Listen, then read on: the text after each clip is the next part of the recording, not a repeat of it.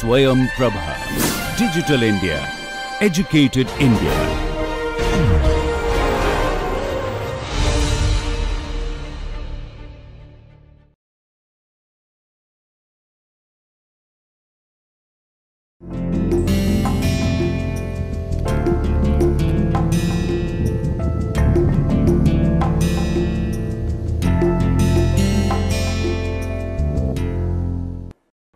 So, we are trying to find out the equation for the thrust or the expression for the thrust, and then we will calculate other performance parameter, and this is what we started with the free body diagram, and then finally what we said that we get the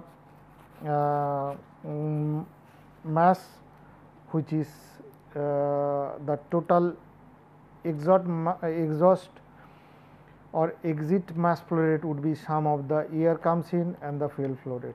Okay. So, this is what we stopped. Now, we write the continuity equation. Okay. So, what we write that control volume rho E dV plus control surface rho u dot n ds 0. So, now it is a steady, so this component would not contribute, and then we will get from this component only.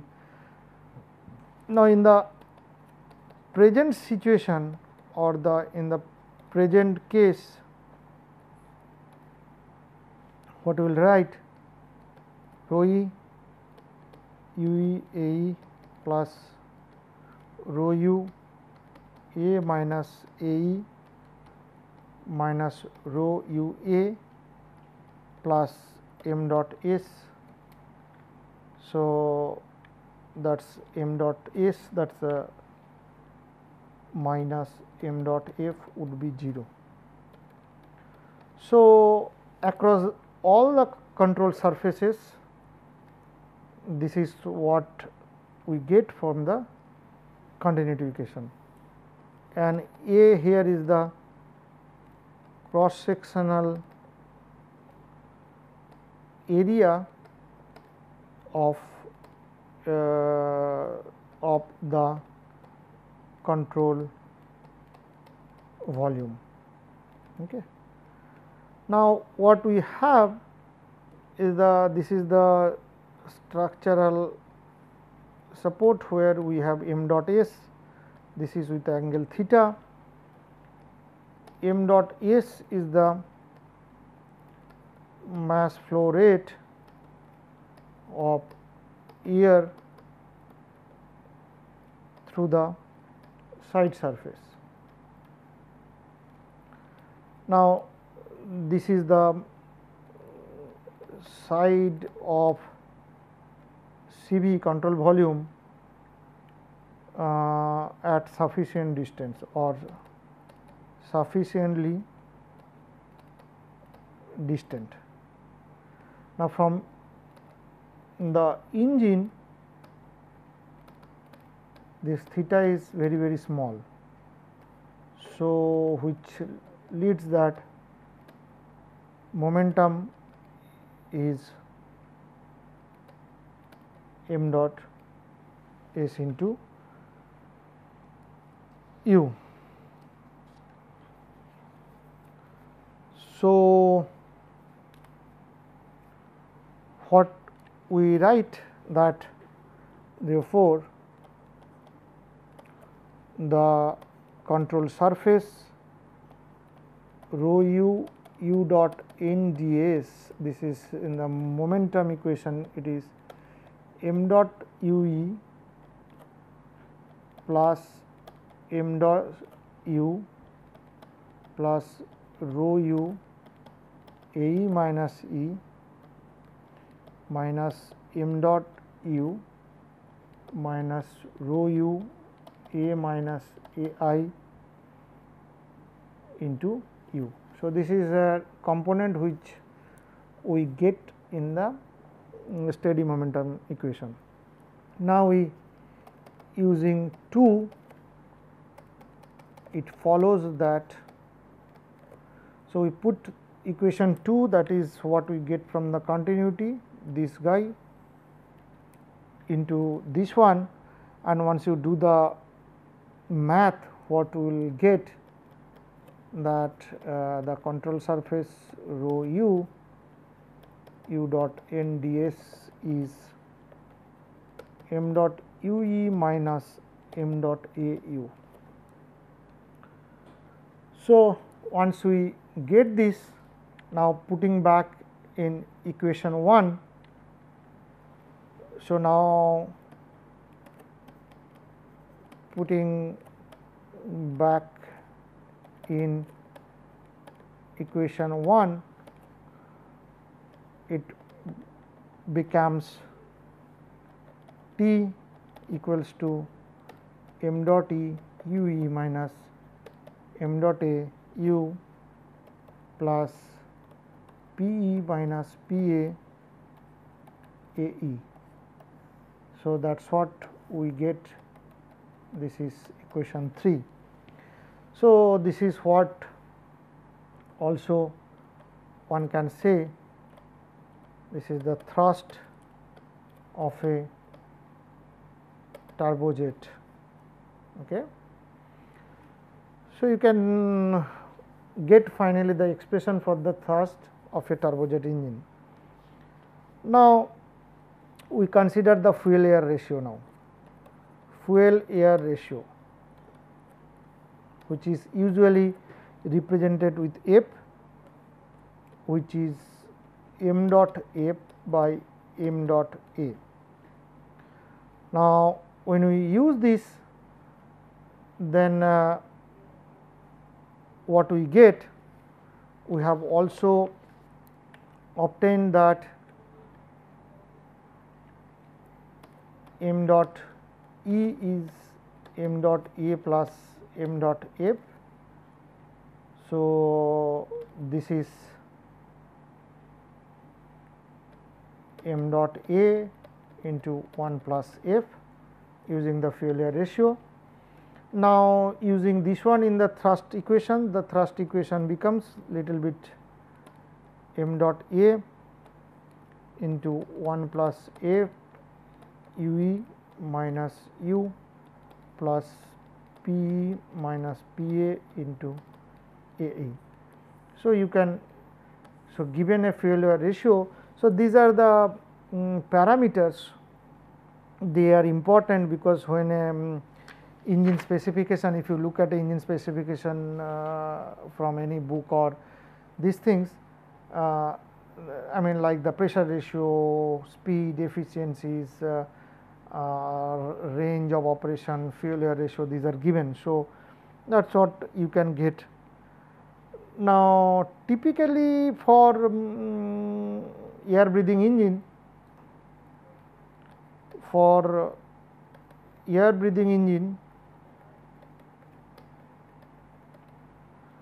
in general F is very small, and the term also, that this particular term, which is P e minus P a into A, that is also small, very small, or almost. This is the situation with the, in the case of subsonic flow through the exhaust. So, then what we can neglect this term and that term, and then finally, we can write T equals to m dot A into 1 plus F u e minus u. So, which immediately says the thrust is proportional somewhere m dot A u e minus u. So, what happens? Thrust always increases when either m dot A or u e they increases. Now, for supersonic flow, P exit is greater than P atmosphere. So, what happens that P star by P naught is 0.528. So, the P star would be 0.528 into P naught. If P is the ambient pressure, and this is the case, P is ambient pressure. So, if P star by P naught greater than P by P naught, then typically P exit would be P star. This is for converging nozzle, and if P by P naught less than 0.528 or P less than P star, this is the case when it is supersonic. So, another thing one can see that thrust is proportional to m dot A and UE. Okay.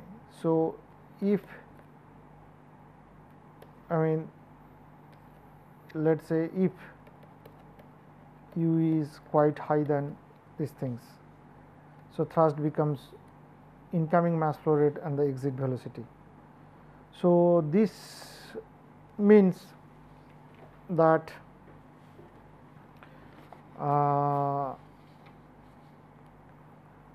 exhaust gases are much more energetic than incoming air.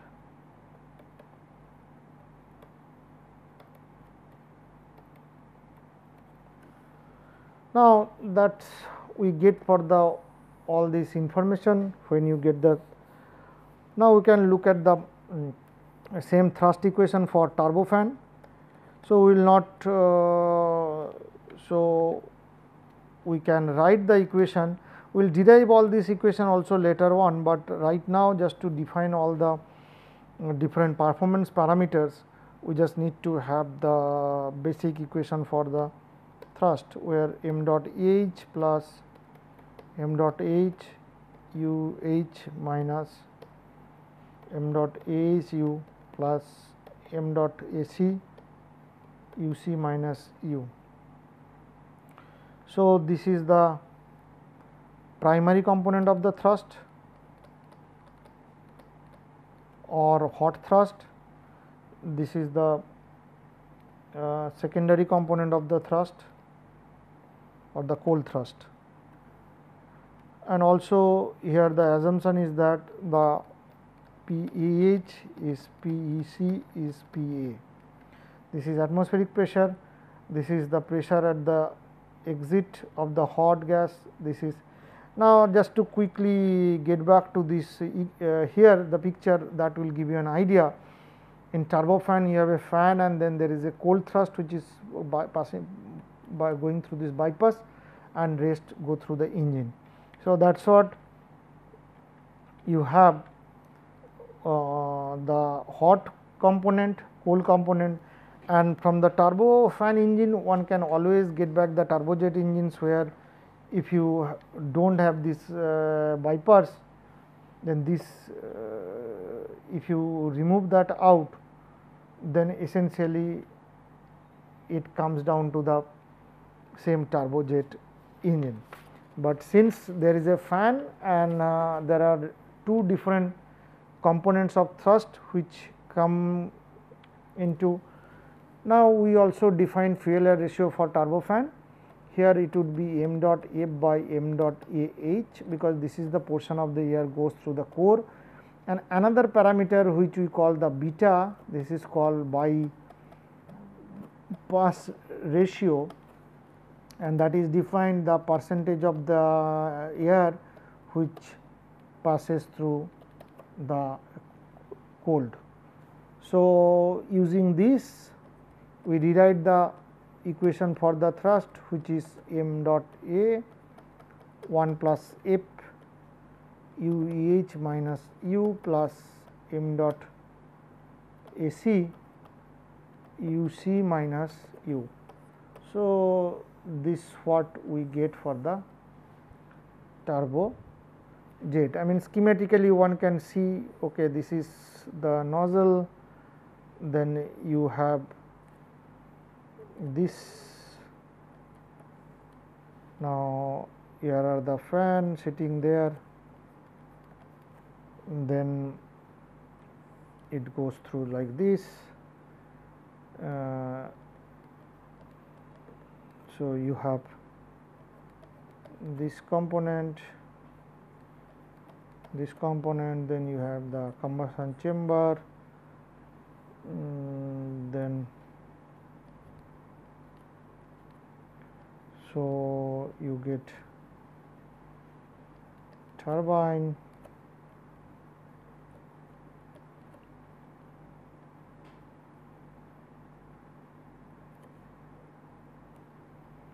so it sort of passes through the. So, that is what U comes in. This is the cold and this is where the hot, this is combustion chamber, compressor, and then finally this is U E H and this is U E C. Here you have m dot f. So, these are the. Now, similarly, if you have a rocket engine, like let us say you have this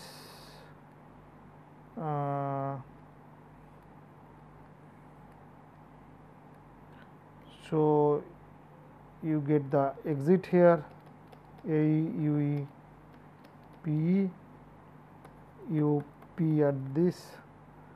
So, the thrust equation would be T dot T equals to m dot U E plus P E minus P A A E. So, that is sort of. Now, here with m dot equals to rho E U E A E, we can write where T equals to m into C. C is the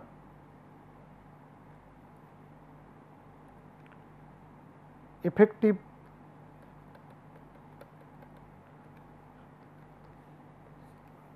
rocket engine exhaust velocity, which is m dot U E plus P E minus A E by m dot E.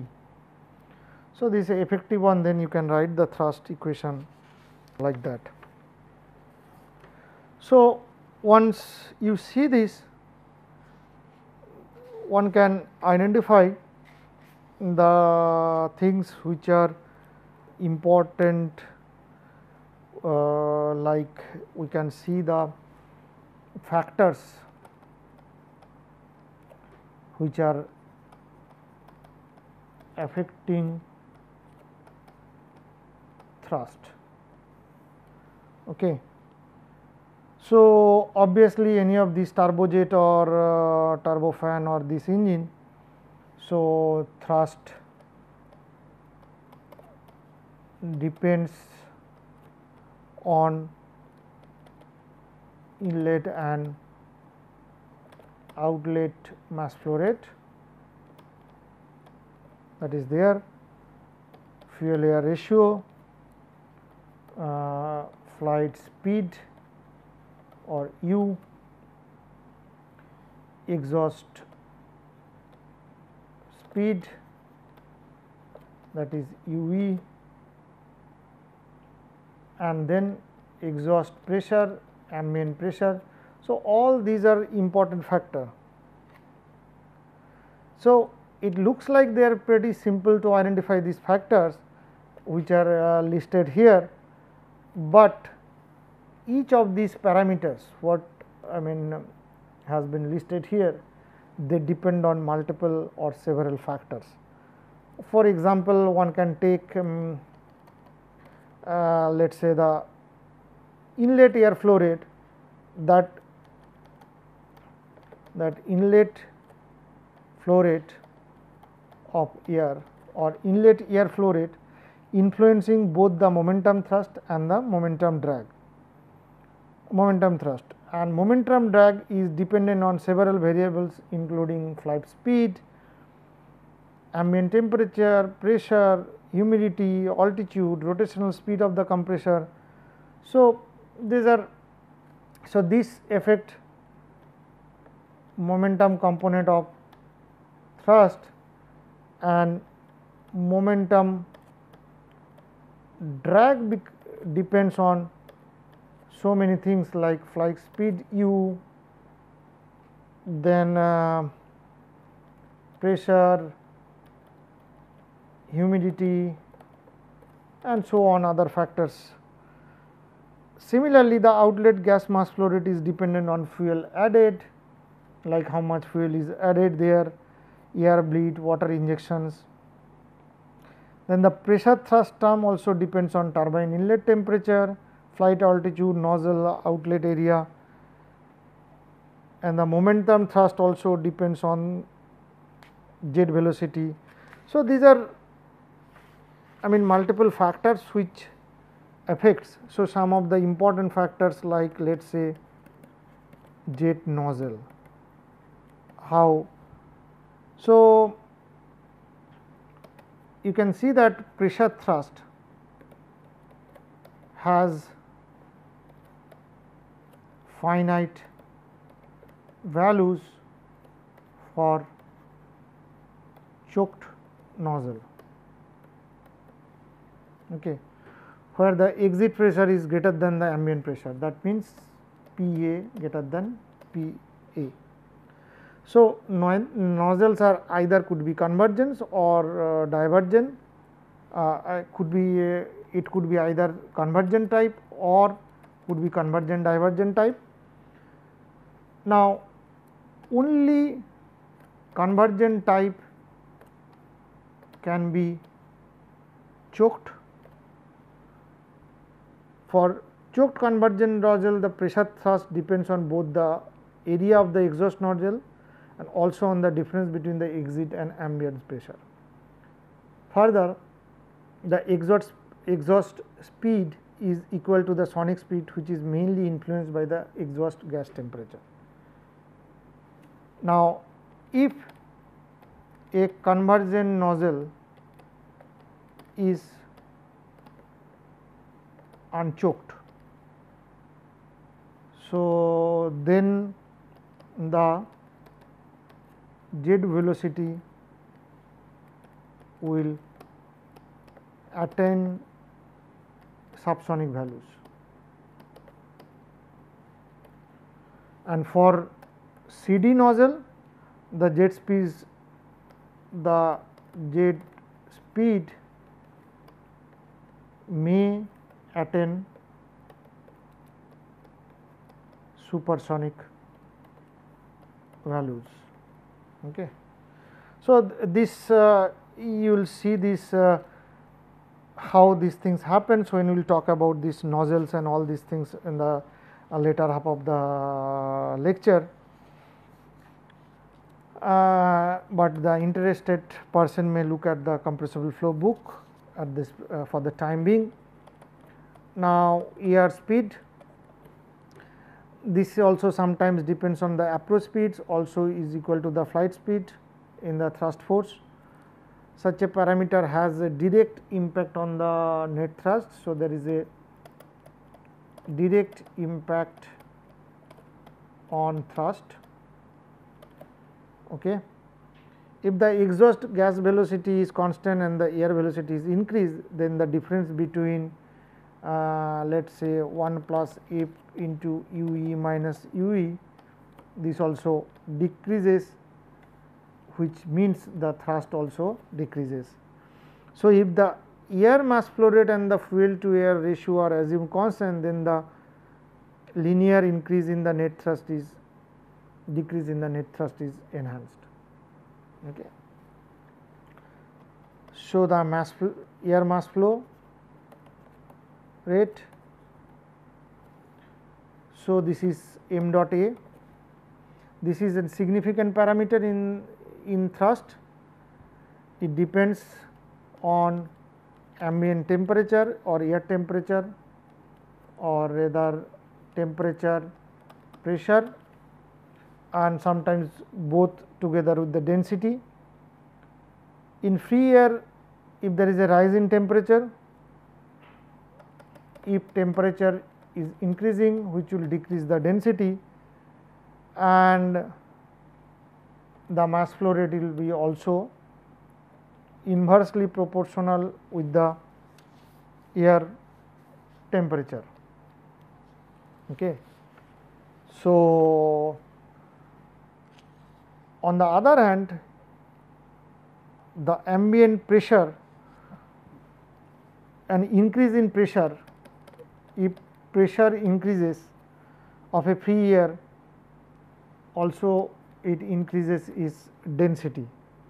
So, that means the thrust also increases. Okay.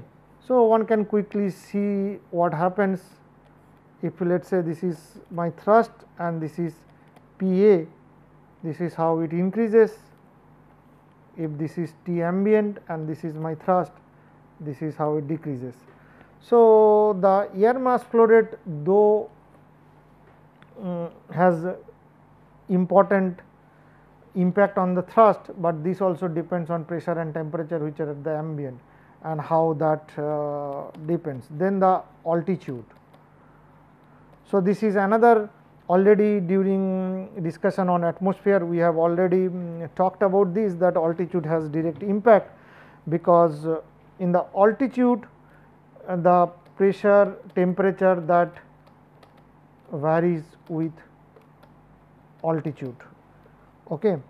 So, once pressure, temperature varies, then so with the height, like one can write that how these things changes. For temperature with the altitude, it changes like 0.0065 into z, where z is the height or altitude, and pressure changes in bar 1.01325 minus 0.0000112 into z plus 3.8 e to the power minus 9 into z. So, after 11 kilometer the temperature stops falling, but the pressure continues to drop steadily with increasing in the altitude. So, consequently what happens above this above 11 kilometer, the thrust will drop up most rapidly. So, after 11 kilometer thrust drops off rapidly. So, this makes around this 11 kilometer is an optimum altitude for long range cruising normal speed, just prior to rapidly increase of the effect of the altitude of the thrust. So, one can, in one word, one can conclude that this thrust is really a function of density, because when you change the altitude, pressure changes, temperature changes, so density changes, obviously mass flow rate changes, and the thrust is going to be affected. So, just a schematic of that, how it can vary, like thrust, and this is altitude. So, you can see there is a linear variation and then there is a drop of thrust. So, this probably around roughly 11 kilometer. So, this is how these factors affect, and there are some more other factors also, and we will continue this discussion in the next lecture.